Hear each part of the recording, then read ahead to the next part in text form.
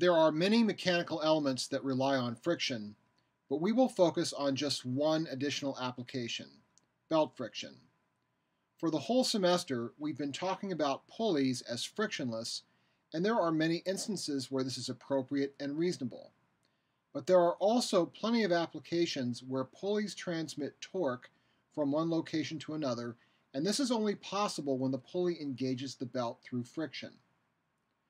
To derive this relationship between tensions on either side of the pulley, we will consider a slightly different situation from that of torque transmission. In this case, we have a belt contacting a portion of a cylinder that is fixed or anchored to a supporting surface. An unseen force is attempting to drag the belt across the cylinder, and we'd like to know the relationship between the tensions on either side of the belt. The only difference between this case and that of torque transmission is that in this case the cylinder is fixed and the source of the motion is outside the figure. In the case of torque transmission, the source of motion is a motor or other device providing the driving rotational motion, and the belt reacts to the cylinder's motion. The difference in driving motion does not alter the relationship between the pulley tensions, but it can change what we will call the high side tension and the low side tension. In these problems, we will want to identify the source of the motion first to determine where the tension is high and where it is low. This will become more apparent as we look at some examples. To derive the relationship giving the maximum difference in tensions, we will assume that we are on the threshold of slip at every contact point along the belt. Consider a finite angular increment of width delta theta at the top of the cylinder. Since the premise is that something is trying to drag the belt across the cylinder from right to left, the direction of the friction force on the belt is opposing that motion. Since it is presumed that we are on the threshold of slip everywhere, the magnitude of that friction force is the coefficient of friction times the normal force. Writing equilibrium component equations in x and y, we get the two equilibrium equations shown here. You can probably tell where we're going with this. We will get a governing equation for the changing relationship in tension by letting this small, finite angular increment become a differential increment. Before doing that, however, we'll take advantage of the small argument expansions of the cosine and sine functions to generate a simpler governing equation. We'll first note that small argument expansions for the cosine and sine functions can be used for dimensionless arguments x. That in turn will mean that when we look at these expansions, the delta thetas will be given in radians and not degrees. For x much less than 1, we have these Taylor series expansions for cosine and sine. Since we're dealing with small argument expansions, we'll get rid of the higher order terms and just approximate cosine of x as 1 and sine of x as x. If we do that, our governing equations turn into these. The cosine delta theta over 2 becomes 1, and our x equation becomes minus t minus delta t plus t plus mu delta n equals 0. In y, the sine delta theta over 2 becomes delta theta over 2, and we end up with minus t delta theta over 2 minus delta t delta theta over 2 minus t delta theta over 2 plus delta n equals 0. Now we're eventually going to let delta theta become very small, and so this second order term in the equation for y is going to disappear compared to the other first order terms.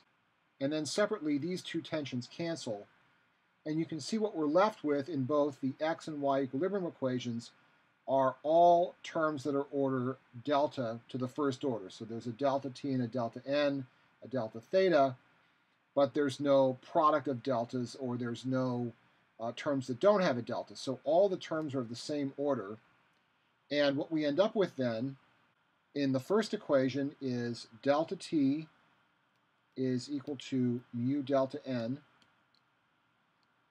and the second equation becomes T delta theta equals delta N. Now if we just take the first equation and divide it by the second equation, the delta N goes away, and what we end up with is delta T over T delta theta is equal to the friction coefficient, or delta T over delta theta equals mu times the tension. Now letting delta theta go to d theta, we have this differential relationship between tension and angular increment. This is a separable differential equation that can be integrated to give the result T2 equals T1 e to the mu beta. In this expression, T2 is the high side tension and T1 is the low side tension.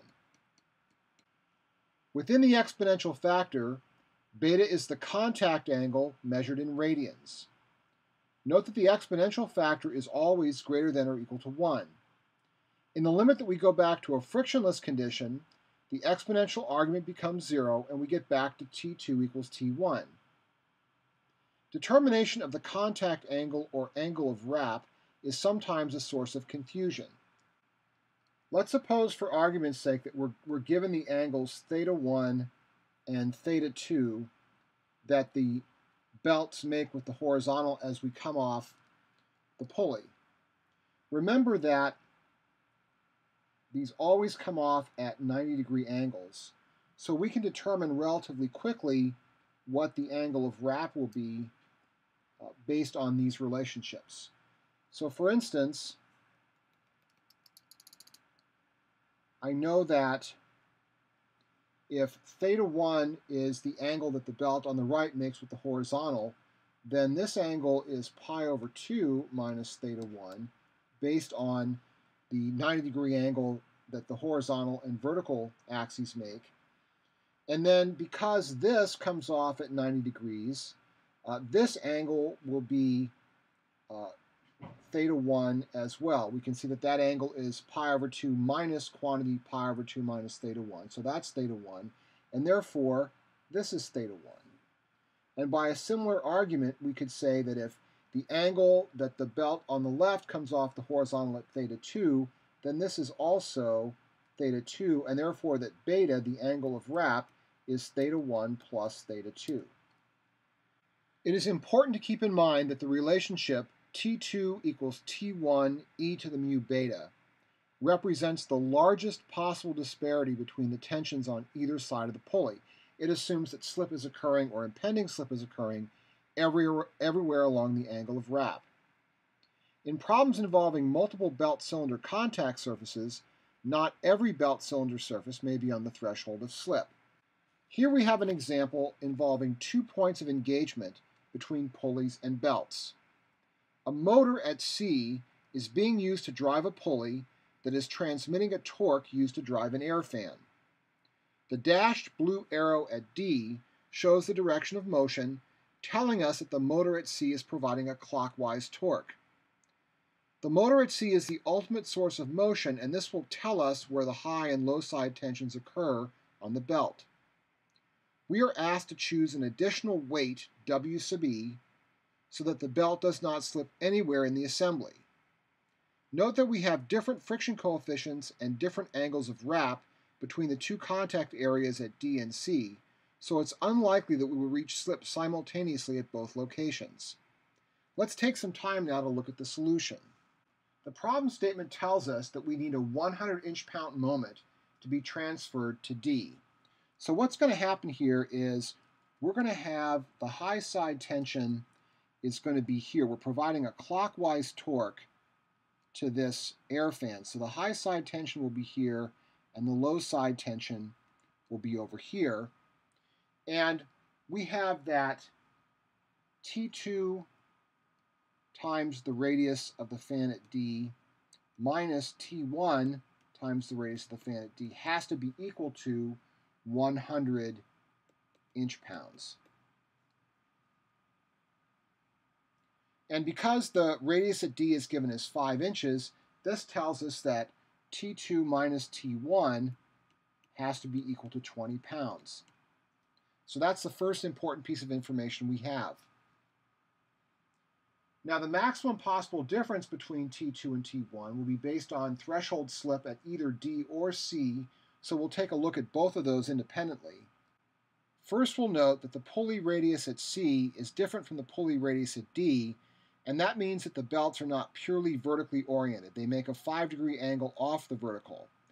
This in turn will mean that we have a slightly larger angle of wrap at D than we do at C. If the pulley belt were purely vertical, the angle of wrap in C and D would be identical. It would be 180 degrees or pi radians.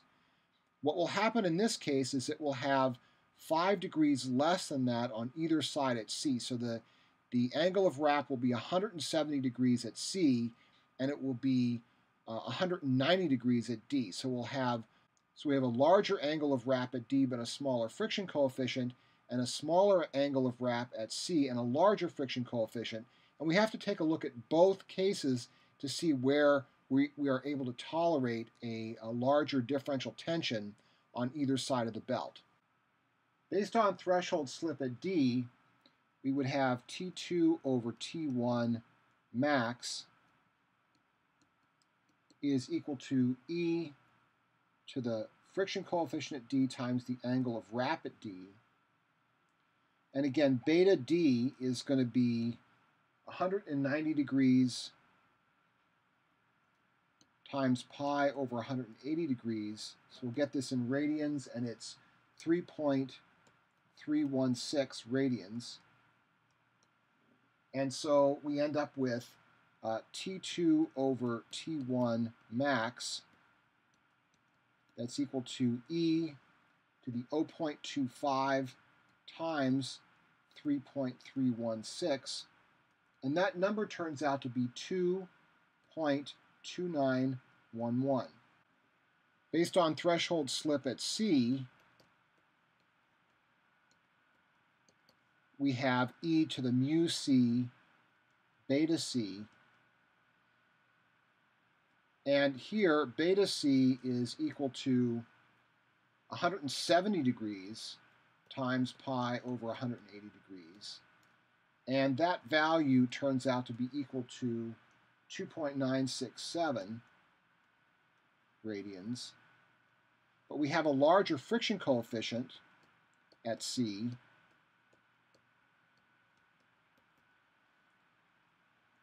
And so this is equal to E to the 0.3 times 2.967, and that number turns out to be 2.435. Okay, so that tells us we can tolerate a larger differential tension at the motor than we can at the air fan, but we're limited by the smaller of these two values. So what we're going to have in this case is we're going to have slip, or we'll be on the threshold of slip, at the air fan, but not at the motor.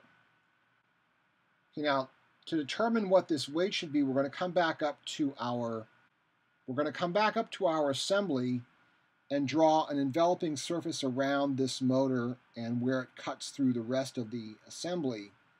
So we're obviously cutting through the belt here and here, and we're actually going to know those two tensions based on the information that we have so far. And then we're going to have a pin support at A, and we've got the weights of the motor at C and the additional weight at E that we're trying to find. So let's draw a free body diagram based on that.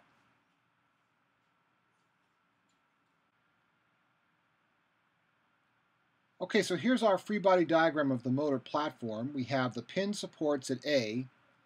We have the two tensions coming off the small pulley that's attached to the motor, and we have the weight WC of the motor and the additional weight WE that we're trying to find.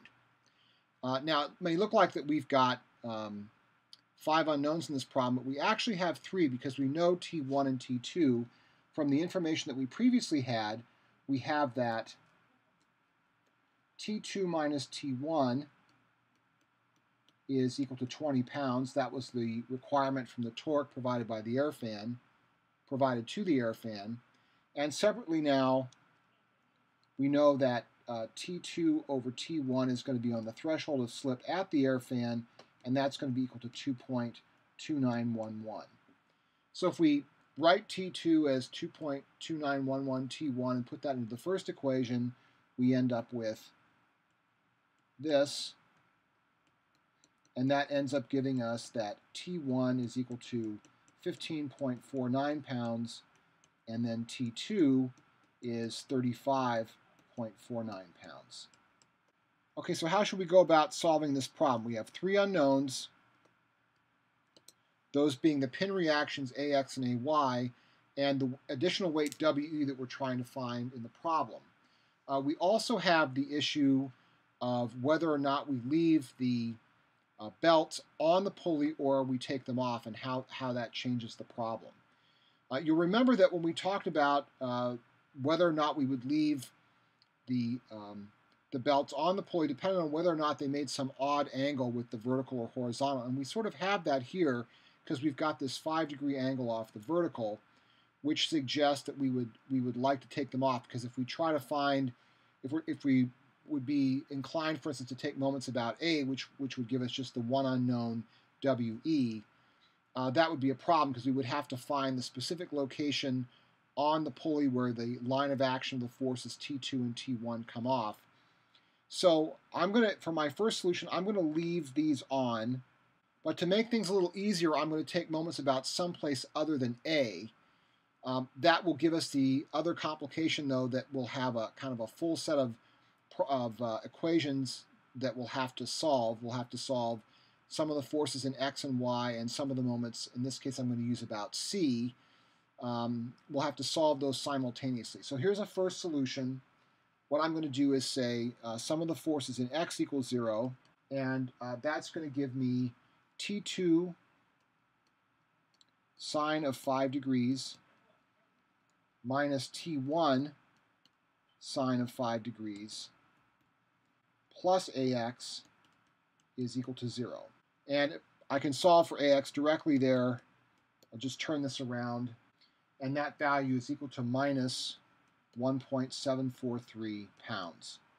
If I write sum of the forces in Y equals 0, I have T2 cosine 5 degrees plus T1 cosine 5 degrees minus the motor weight at C minus the weight we're trying to find at E plus AY equals 0. Now I can turn that around and write AY is equal to WC plus WE minus quantity T1 plus T2 cosine 5 degrees. And if I plug numbers in, I end up with AY is equal to, I have 30 pounds plus WE minus, this last term turns out to be 50.79 pounds, and I end up with WE minus 20.79 pounds. Okay, so on that basis now I know AX and I know AY, and now I can take moments about C, because it's relatively easy for me to get the torque that's provided by the tensions T2 and T1 about C. Again, they just come off here at 90-degree angles. So it's the moment arm is simply the radius of that pulley. It's going to be 2 inches. And actually, I know that T2 minus T1 is 20 pounds, so the net result of those two torques about C is just going to be 40 inch-pounds. And so I'll end up with a moment equation about C that looks like this. I have T2 minus T1 times the pulley radius of 2 inches. That's going to give me 40 inch-pounds. And then I have a plus AX times its moment arm, which is 8 inches. I have a minus AY times its moment arm, which is 15 inches, equals 0. And that's nice because neither WC or WE contributes. Their lines of action also go right through C. So that's my moment equation, and I know this value, it's going to be 40 inch-pounds. Now I'll substitute in for AX and AY, and I get 40 inch-pounds from this first term minus 1.743 pounds times 8 inches. And then for AY, we have minus quantity WE minus 20.79 pounds times 15 inches equals 0. And I can turn that around and write the weight at E is equal to 20.79 pounds plus this term, and this value turns out to be 1.737 pounds. And so my weight at E is equal to 22.53 pounds. Okay, though, that wasn't so bad, except for we did something a little bit different here. We ended up taking moments about C just because we didn't want to find specific distances from lines of action of the forces from T2 and T1 to the pin at A. So the question is, could we have done this by taking the pulley off the motor and somehow transferring the pulley forces directly to the bearing at C? And in fact, we can do that. It looks a little bit different from what we've done previously. So here's a second solution where the first thing we're going to do is remove the pulley from the motor. So what does that look like? So remember that the motor is exerting a torque on the pulley, and it's a clockwise torque. So here is the pulley, and I'll put a clockwise torque on that, exerted by the motor on the pulley, and here we have the two tensions coming off here. Here's T2 and T1. And then we've got a pulley bearing, so we would have forces CX and CY on the pulley. And then on the motor, I won't draw the whole platform just right now. I'll just focus on the motor. Okay, we would have equal and opposite loads at the center here, so that would be a counterclockwise moment M, and forces CX and CY that would look like this. So let's just think about what that implies. So if I take a look first at the pulley, moment equilibrium about its center is going to say that the value of this clockwise moment provided by the motor is going to end up being T2 minus T1 times the radius of the pulley at C. That's the 40 inch-pounds, this clockwise moment. And then if we had force equilibrium for this pulley based on a vector approach, what would that look like? Well, that would look like the bearing reactions here at C plus the forces T1 plus T2 equals 0, which would say that the bearing forces at C exerted on the pulley bearing by the motor would be minus T1 plus T2. Okay, but that would also say then down here that the forces exerted on the motor by the pulley bearing would be equal and opposite to that. They would be T1 plus T2. So what we would end up with for the motor would be T2 and T1 transferred directly to the bearing center, plus this moment, this counterclockwise moment M, that has a value of 40 inch-pounds. Now you can think about this as well from an equivalent force system perspective. If we take the tensions off the pulley and shift them to the center, we are reducing the counterclockwise moment provided by T2 by T2 times the radius, and we are reducing the clockwise moment imparted by T1 times the radius. So the net result of moving T2 and T1 to the center is a net reduction of moment that they exert about the center of the motor by 40 inch-pounds. So we're adding, if you like, we're adding back 40 inch-pounds from this moment in order to get an equivalent set of loads provided to the motor by the pulley. What we end up with then for the motor platform assembly once we remove the pulley looks like this. So we've shifted the lines of action of the high and low side tensions to C and provided this compensating moment M exerted by the pulley, equal and opposite exerted by the pulley on the motor. Now we can take moments about A and solve directly for the load at E. So if we write sum of the moments about A equals 0, what we're going to have now is the vertical components of the tensions, T2 plus T1 cosine 5 degrees times a moment arm of 15 inches. And then we have the net horizontal components acting through a moment arm of 8 inches, and that's going to be minus T2 minus T1 sine of 5 degrees times 8 inches. And then we have minus the weight at C times 15 inches minus the weight at E times 15 inches. And then we have that compensating moment M of 40 inch-pounds.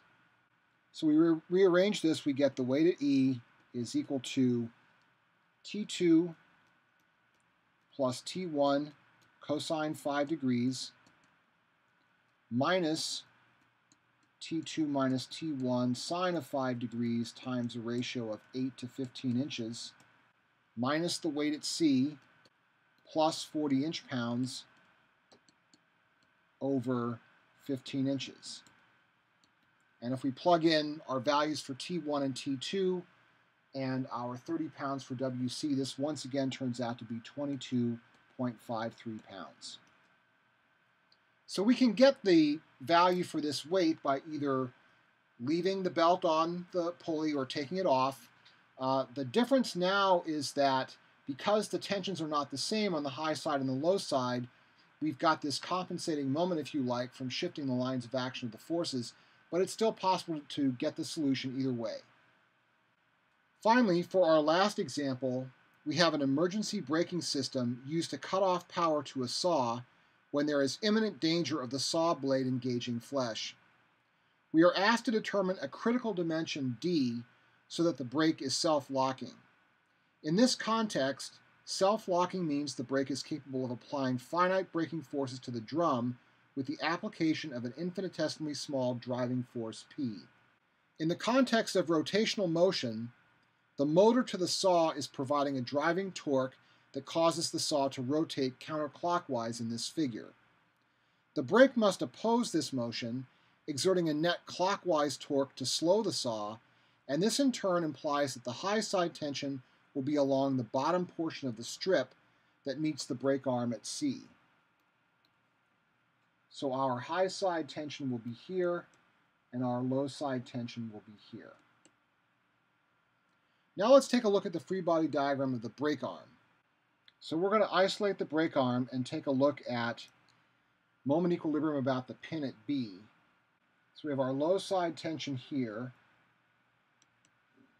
and we have our high side tension here, and we're applying our driving force, and we're applying our braking force P at this location at D. So in this case, the saw is spinning. We're going to have slip everywhere along the surface, and we're going to know that T2 is going to be equal to T1 e to the mu times beta. And beta in this case is just 180 degrees or pi. So that's going to be our relationship. And we know from the problem statement that the friction coefficient is 0.5. So now if we take sum of the moments about B and set that equal to 0, we have our force P exerting a counterclockwise moment about B, and that's 130 less 40 millimeters, or 0.09 meters. And then we've got a counterclockwise moment from the high side tension, which is T1 e to the mu pi times the distance D that we're trying to find. And we have from the low side tension a clockwise moment that's minus T1 80 millimeters minus D, or 0.08 minus D meters, and that has to equal 0. So if we turn that around and solve for T1, we end up with this expression. We get T1 is equal to P times this ratio. And this is only going to be a meaningful expression if this denominator is positive. So that tells us that 0.08 meters minus D e to the mu pi has to be greater than 0. And we can turn that inequality around and write d must be less than 0.08 meters over 1 plus e to the mu pi. And for mu equal to half, this value turns out to be 0.01377 meters, or equal to 13.77 millimeters. Now, we probably don't want to make it exactly that value. We probably want it to be just slightly less than that, but you can see that if d is slightly less than that value, the application of a small force P will give a relatively large force T1 and provide the braking moment that we need in order to slow the saw.